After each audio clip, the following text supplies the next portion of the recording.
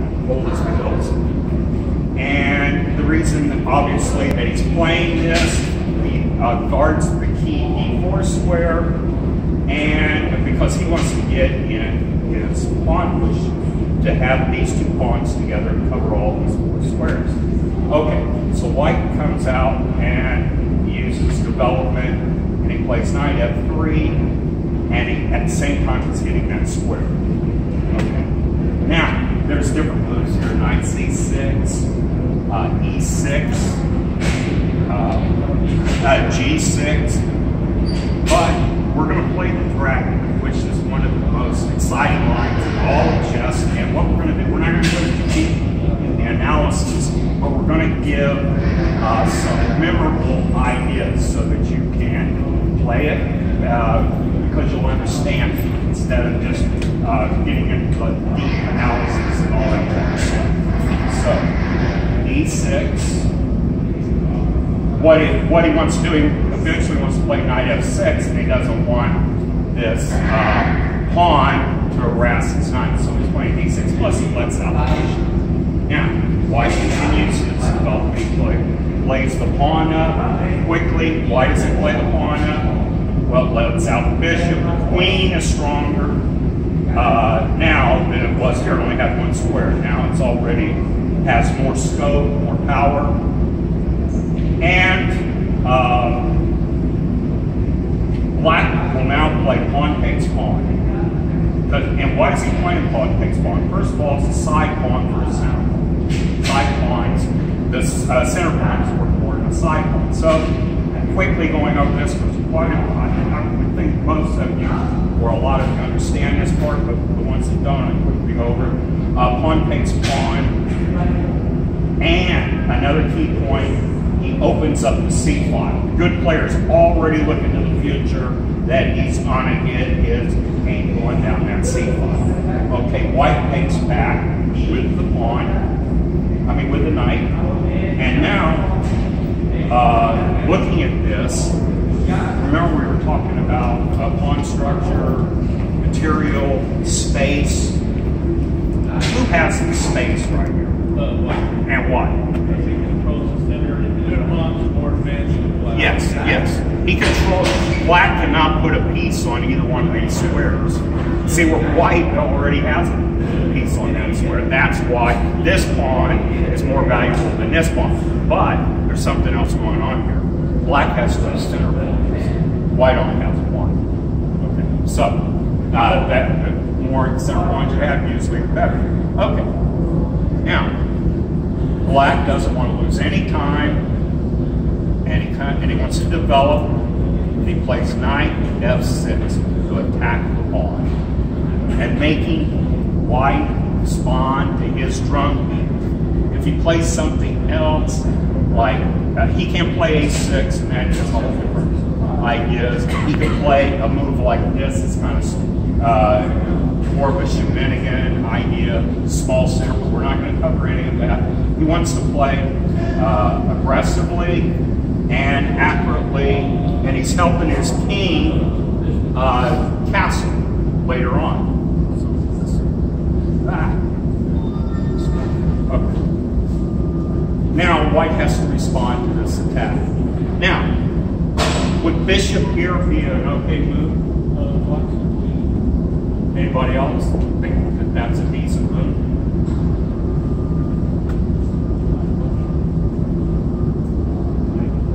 Yeah. Well, the bishop here is not. First of all, the knight's unprotected, and the bishop may not want to go there. But where is this knight going to go? No matter what, it's going to go right to C3. So that's why Lasker said, bring the knights out before the bishops. Because you haven't determined where your bishop, whether it's going to be here, here, or here.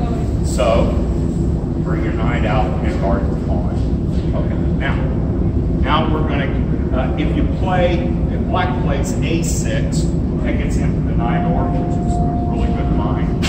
But we're looking at the dragon, the fearless dragon. He's going to play G6 to G7, opening up. He plans on putting his bishop here and controlling that long diagonal from A1 to H8. And then he's going to castle. Okay.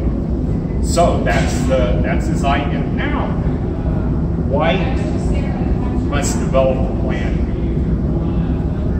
Does anyone have an idea what a move should be here? What, here? Okay, say that again. F3. Okay, F3. Does somebody else have an idea? Okay, F3 is a little premature. You want to put your bishop right here first. Okay, let's say he does. If the knight comes here,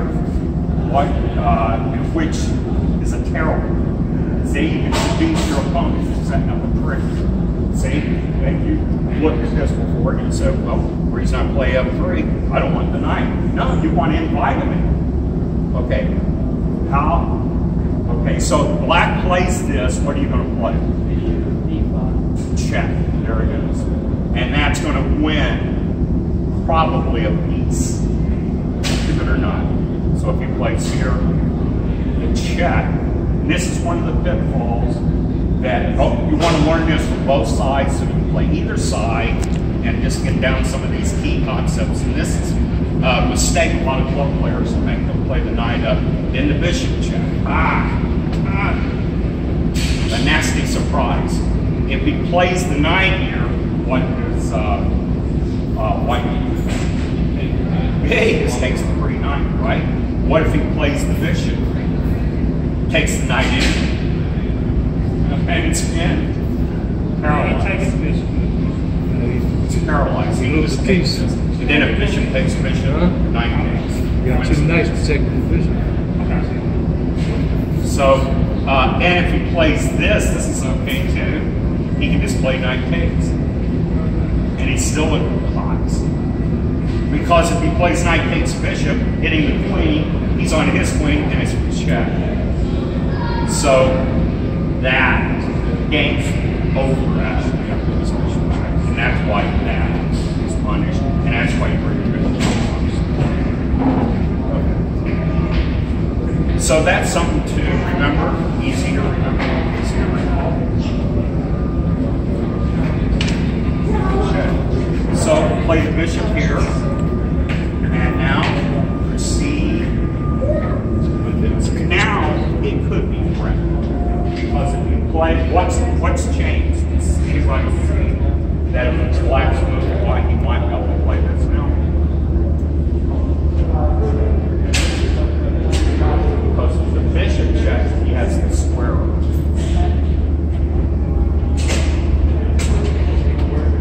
So rather than get into those side variations and everything, white wants to stick to his guns and stick to his plans. So now he takes that ideal way. It's like an inch later on.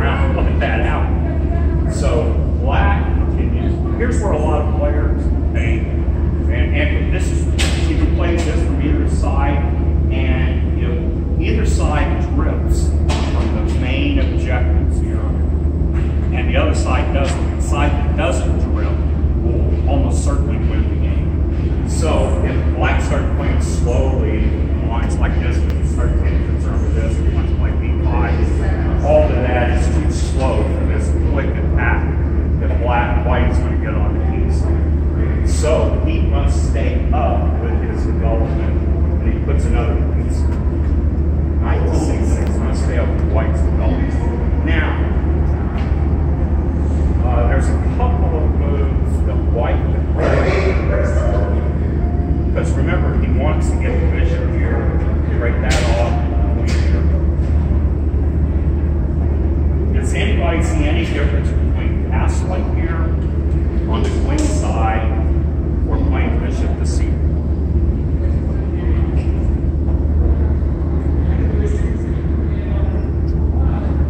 Is one better than the other? What?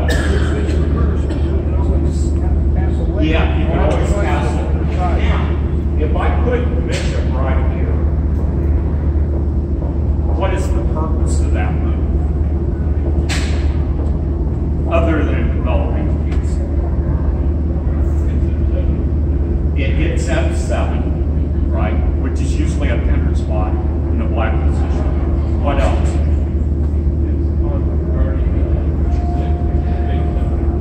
Okay. Does anybody else have a thought about that? Castle opposite side, castle Okay.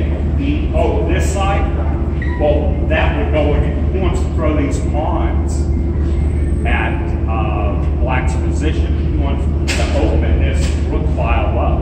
If you castle over here, it's going to be very good.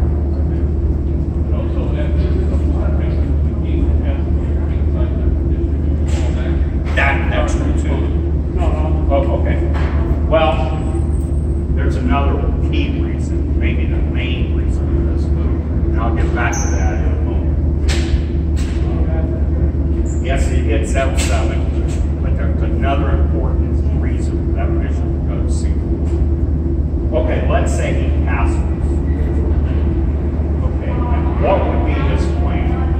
His plan would be push the pawn to here, push the pawn to here, let it take, and then push this pawn up, hit the knight, knight goes back, and then he's suddenly hitting that tender square 3 times.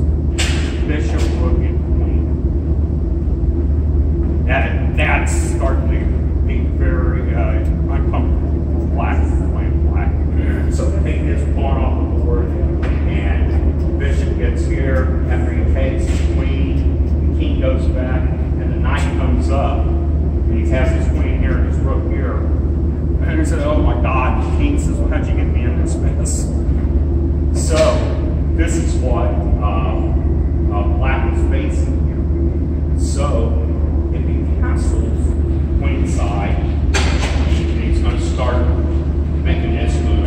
In other words, he's saying, "I'll just hold my bishop back and get this going faster." See what he's thinking here? If I put my bishop out here, it could be attacked. That takes an extra move, maybe an extra couple of moves by the time he's finished his journey. But why not get right to the meat of it, to the attack, and just leave the bishop back? So somebody came up with that bright idea quite a few years ago, and they just castled. What can black do? Okay, now remember, the idea is here, here, here, here with a pawn. Knight goes back, and then bishop here, and got all that. So how should black respond to this castle?